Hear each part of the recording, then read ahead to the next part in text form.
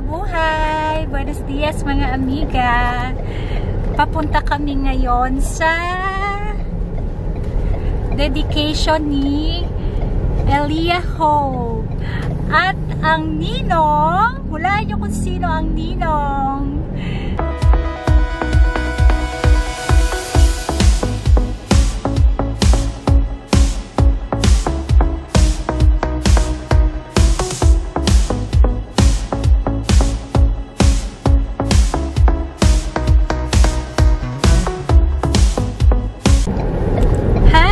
Mabuhay! Buenos dias mga amiga! Papunta kami ngayon sa dedication ni Elliah Hope. At ang ninong, hulaan nyo kung sino ang ninong. Ayun po. Ayun po, oh. Ayun po, sa likod. Hi! Say hi, RAZZ! Bakit ka nahihiya? Look at that! Tignan mo, yan po. Siya po ang ginawang ninong ni Elliah Hope, nila Brad Esther, tsaka ni Leia. Kasi si Leia and si Elliah ay kami naman yung ninang, OMG, sa kanilang kasal. Sila, first time ko nagninang sa kasal. So, inaanak namin sila. So, ngayon yung kanilang baby girl na si Elliah Hope ay kukuning ninong si RAZZ. So, mamaya, tingnan natin kaganapan. Sana na, hi! Say hi naman. Ba't matago kayo sa camera? Hi, anak! Mag-hi ka naman, anak. Suplado naman yung ninong RAZZ namin dyan, oh. Nako! Bad trip siya kasi nagugutom. So, mamaya maghahanap tayo ng may drive-thru. So, say mo na, anak, ng hi! Anak! Ay, suplado yung ninong, oh. Ayun, so mag-vlog natin yung mga kaganapan doon. So, ayun, buti na lang umokay naman ang aking makeup kasi tingnan nyo siya, oh. Hindi ko nadala kasi dito na ako nag-makeup sa sasakyan. Hindi ko nadala yung eyeshadow palette ko, naiwan ko. So, ang nangyari, ang ginawa ko na lang, para-paraan na lang ito, mga mga amiga. So, ang ginawa ko, yung blush on ko, yun ang nilagay ko na pang, ano. So, by the way, I'm using my lipstick is from sabi ng ng Waze. My lipstick is, I'm using Maybelline Super Stay Matte in the shade of, ano nga ba to? Ano nga bang shade to? Kasi pag ganito, pag may mga okasyones, ayoko nang mag-retouch ng mag-retouch. So, since Super Stay Matte siya, ng Maybelline. Ito yung bago nila ngayon. So, abangan nyo yung magsiswatch reviews ako ng bagong Maybelline Super Matte Stay Ink. Si Artist. Gamit ko ngayon is si Artist. Ayun. Si Artist. Then, I'm using inflammable L'Oreal na foundation. So, we will see. So, ayan. So, later mga amiga, i-update ko kayo. Okay? Bye! Hi mga amiga! So, habang inaantay ko ang aking mga junakis kasi kumain, bumili lang ng pagkain dito sa may mini stop. Actually, nandito na kami sa place, sa Paranaque, sa kung saan yung dedication. So, ayun, natutuwa lang pala ako sa aking nails na ginawa ko lang within 5 minutes.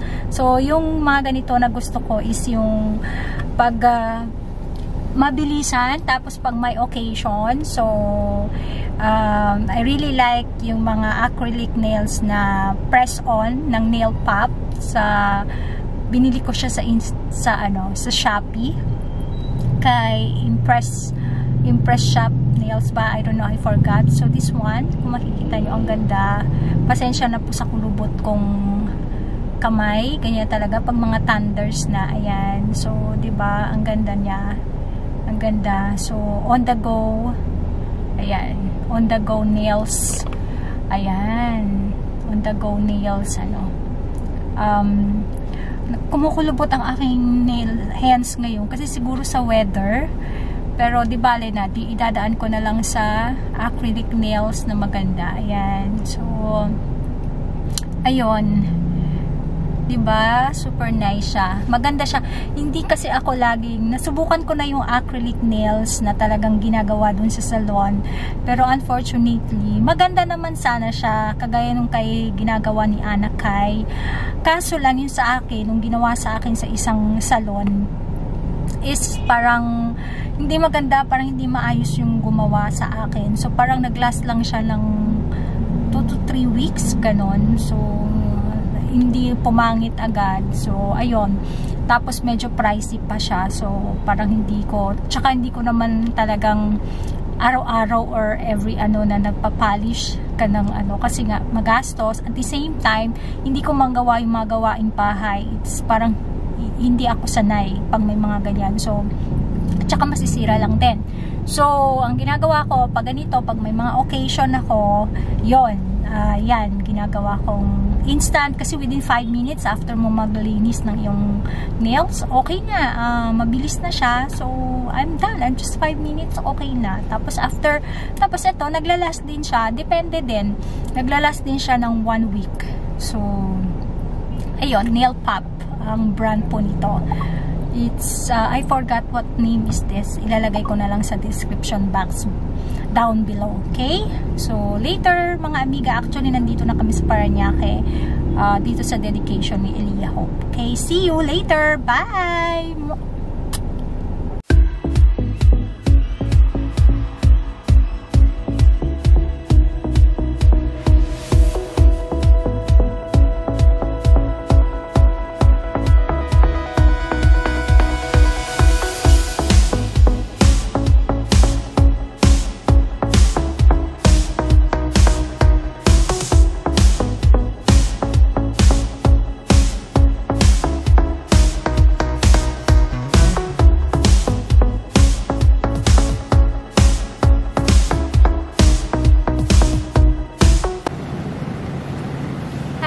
Nandito na kami sa place ng Arista Place. So this is my OOTD from MDS Clothing, and my shoes is from Charles & Kit, and my bag is from Charles & Kit also. Okay, so let's go.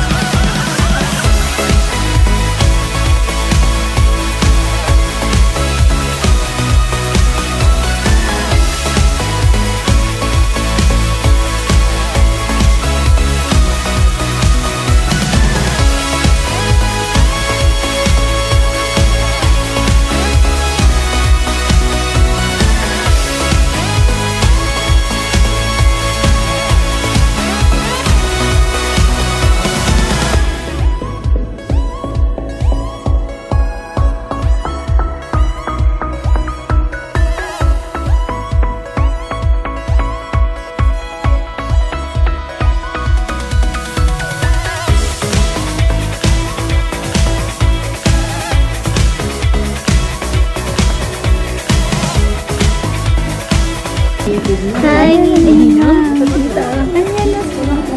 Hello, cute. Oh, anak, si Ninong. Si Ninong RAZZ. Si Ninong RAZZ. Meet si Baby Elliah. Talagang combine ang tatangkad pa yan sa'yo. Tatangkad pa yan. Kaninong kamukha? Kanino? Ang ganda, praise God. O, diba? Finally, na ano din, answered prayer. Ang ganda. Ang ganda.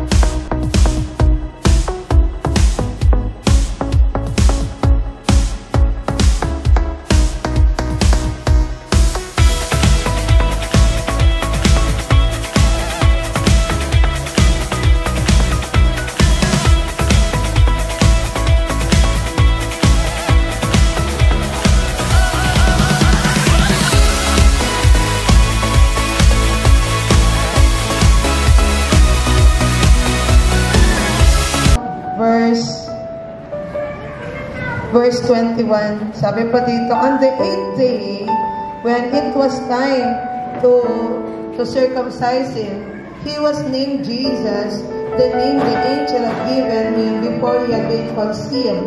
When the time of their purification according to the law of Moses has been complete, Joseph and Mary took him to Jerusalem to present him to the Lord. And verse 23, as it is written in the law of the Lord, every firstborn male is to be consecrated to the Lord, and to offer a sacrifice in keeping with what is said in the law of the Lord, a pair of doves or 2 young pigeons. And Diyos po ang magpapala sa pagkakabasa ng kanyang buhay at makapangyarihang salita. Kasi ang mga maliliit na bata daw po, ito daw po, ang kingdom po daw ng Diyos ay para sa ganung klase ng mga tao. Pwede ibig sabihin ni Jesus na ang maliligtas lamang po ay mga bata. Of course, meron po siyang nais iparating sa atin sa mga pagkakataon na yon. Pero kung makikita po natin sa ating pong binasa, mahal ni Jesus ang mga bata. Kaya ang mga bata po ay regalo. Sabi na, napakakulit ng anak ko, regalo ba yan? Regalo po yan. Yan. Kaya nasabi natin, medyo makukulit po ang mga bata natin. Sila po ay regalo ng Diyos. So, since sa mga bata po ay regalo ng Diyos, dapat po ang mga regalo pong yan ay pinag-iingatan po natin. Sa Bible po, ang mga maliliit pong bata since sila po ay maliliit pa lamang, hindi po actually sila binabautisman. Ang sabi po nung binasa po natin sa Luke Diyos, siya po ay kinakasyahan ng Diyos na buhay. Tandaan po natin, si Jesus po nung maliit po siya, inialay po siya. Nung siya po ay lumaki, napakatalino po niya. Sabi natin, Diyos yan eh. Alam niyo po, ang salita po ng Diyos ay isinulat para po maging pamantayan ng mga tao. Jesus was here bilang isang tao. And therefore, anuman ang mga nakalagay po sa salita po ng Diyos, nilagay po yan ng Diyos para maging pamantayan po nating lahat sa mundo pong ito. Amang patnubay. Ang mga bata pong inialay sa Diyos ay lumalaki pong maayos, matalino, meron pong paggabay ng Diyos na buhay. Hindi natin makikita mamaya na bababa ang kapangyarihan ng Diyos sa bata. Pero if we have our faith to God, that God will do it sa kanyang buhay, mangyayari po iyon sa ating pong gagawing pag-aalay. Sapagkat lahat po na iniaalay sa Diyos, kinakasihan po siya ng Diyos na buhay.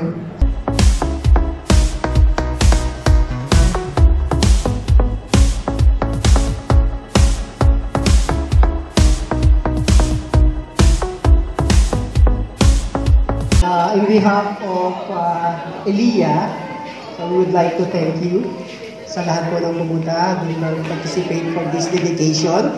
At marami pong salamat dahil naging kabahagi po kayo sa journey ng aming anak.